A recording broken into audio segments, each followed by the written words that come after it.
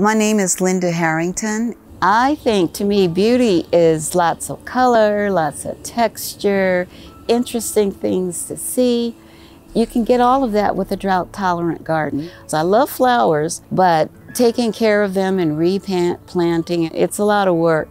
And plus, they need a lot of water. I'm really into conserving water. I've seen a lot of ways people do that on saveourwater.com, and I wanted to do my own version.